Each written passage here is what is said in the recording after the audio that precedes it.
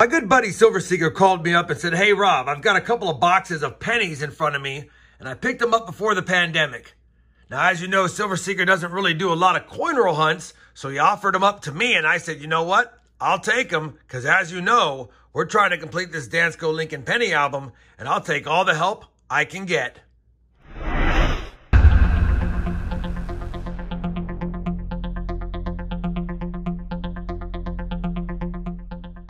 Hey everyone, it's RobFindsTreasure. Welcome back to my channel. We have another 2-box penny hunt in front of me. These are a couple of Missouri State penny boxes that I got from my good friend Silver Seeker, and these were picked up before the pandemic, so they're from 2020. Now that being said, as you guys know, we slotted a couple of pennies in my last penny hunt, and now we sit at 202 pennies slotted out of the 234 slots in the book through 182 boxes. Now, this is going to be episode number 99, and we've got boxes 183 and 184 in front of me. And if for some reason you'd like to start the playlist from the very beginning, I do have that playlist linked both down below in the video description as well as pinned up here. Now, for now, we're going to slide the books out of the way. I went ahead and opened them prior just to make sure they were circulated cents, because Silver Seeker also sent me a box of nickels, and when I cracked that one open, it was uncirculated. So I need to verify they're both circulated penny boxes. We've definitely got a 100 roll hunt. We're going to get right to it, and you guys know the drill. As soon as I have a find, I'll bring in and show you what it is. Wish me luck. Let's find some goodies for the book. Well, we have a find in the very first roll. It's about the 8th coin in, and it's going to be a 1957 Denver wheat cent. Roll number 8, wheat cent number 2, a 1958 Denver. 1 hour later. Well, we're now on roll number 27 of the box. It's been pretty slow for the last 15 rolls or so, but I will have another wheat cent. It took me a second to see that it was a 1944 Denver. It's pretty toasty, but we're still going to check it for that D over S, which I don't see. It's our oldest find of the hunt so far, but only our 3rd wheat cent of the box. Roll 41 is finally going to give us our 4th wheat cent of the hunt. Reverse facing, just another 1957 Denver. Definitely a light box on wheat cent finds, but the copper's been adding up in a hurry, so hopefully we got a few more Wheaties in there before the end of the box.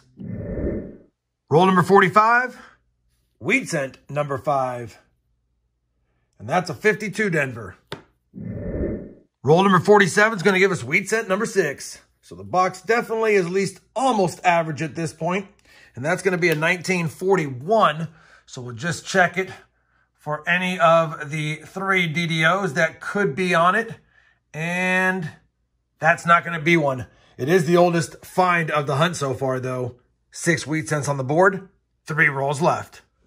Well, we finished that first Silver Seeker 2020 Missouri State box, and it was definitely light on wheat cents. Only 6. We like 8 or more at the least, and only 2 from the 40s. Nothing really old and nothing in that great a shape. That being said, we also found a Canadian. We did get 3 1959s and surprisingly 3 1969Ss, although, of course, none were the DDOs. The saving grace of that box was the copper. 3 pounds, 3 ounces. So holy cow, that rivals my Northeast boxes with over 3 pounds of copper in one box. And I would imagine if it stays the same for the second box, I might overfill that copper cup.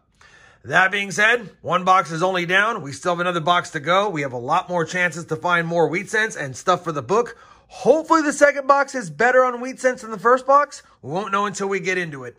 Let me go ahead and clear away the discards, and I'll go ahead and get you guys caught back up once I have a find in box number 2. Roll 55 of the 100 roll hunt will give us our 7th wheat cent of the hunt as well. And that's going to be a 1948 Philly, only our 3rd from the 40s, and we'll take it. Roll 63, wheat cent number 8. And that's going to be a 46 Denver. Well, we're on roll number 64, and I've scrutinized it. I've weighed it. At first, I thought it was just somebody who had damaged a copper cent. It weighs 3.10. So if somebody were to have scratched this away to try to make it look like a blank planchet, they would have had to remove very little, and I don't see any detail, and I don't even see the raised rim. So I'm thinking it's just heavily circulated, and this is a copper blank planchet that has not been or at least not had the rim raised on it. Either way, I'm going to call it a blank planchet. It's definitely been around in circulation for a while, and I can't see any markings other than in this lighting. It looks like there was something there, but I think that's just some circulation dings that just look suspicious. Either way, we'll call it a copper blank planchet because it weighs true. I don't see any major scratches, just circulation dings. We'll take that. We don't find them too often, and you guys can let me know if you see something that I'm missing. Let's get back to the hunt. We're on roll number 69 of the 100 roll hunt, and we now have our 9th wheat cent, one off double digits, the 3rd of this box. And that's going to be a 51 Denver with some corrosion. Roll 76 will get us to that 10th wheat cent mark. It looks like it's a cleaned and corroded wheat cent, but just another 1957 Denver again. Roll number 79. Wheat cent number 11, standing proud, and it looks like a pretty nice 1946 Philly with just a splash of red still remaining. Roll number 80 is going to give us a dozen wheat cents, so now we already have 6 in the first 30 rolls of this box, so it's already tied the last box. And it's going to be a 44 Denver, so we will check that Denver mint mark for the D over S, which I do not see. 12 wheat cents on the board, 20 rolls remaining. Well, we're now on roll number 96 of the hunt, and the last 16 rolls have been ice cold for wheat cents. Ever since we got to the 12th one, we haven't found another one until now. Wheat cent number 13 of the hunt is going to be a 1950 San Francisco. And I'll tell you, the wheat cents have been light, but we're on our second cup of copper already because this box has gone crazy for copper.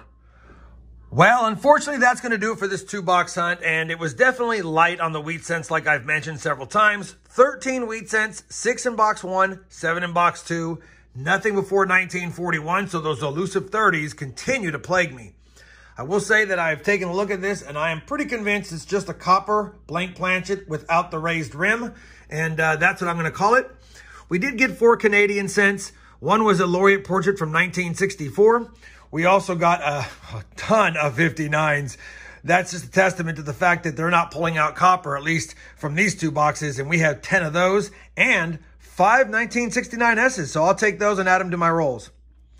For those wondering about the copper, I stopped at 5 pounds in this cup, and we ended with a total of 7 pounds and 2 ounces, so just about 4 pounds of copper in that box, and that might be one of my highest copper totals I've ever seen in a 1-box hunt, and maybe even in a 2-box hunt. I don't think we're going to have anything for the book. Obviously, none of these are in really nice shape, and none of them are years or mints that we need. But let me go ahead and do that, compare the finds to the album, and I'll be back with a recap. And if we have any upgrades and additions, I'll be sure to include you in on those as well. All right, we have compared the finds to the album, and as expected, no additions this time, but we did have an upgrade. That 1946 Philadelphia that I mentioned during the hunt with a splash of red definitely updated the one that we had in here, and I'll take that because it's always nice seeing an upgrade after 184 boxes hunted. After those 184 boxes hunted, we're now at 202 out of 234 cents, and even though we didn't slot anything in this episode, getting 2 in the last one still keeps me optimistic that we'll find another few before the end of this series. Now, if you're wondering when we're going to end this series, I'm not quite sure. I think maybe at around the 200 box mark, we'll go ahead and add another book and see how we do starting another album while we run it concurrently with this one. Either way, if you enjoyed the video, I'd appreciate that thumbs up.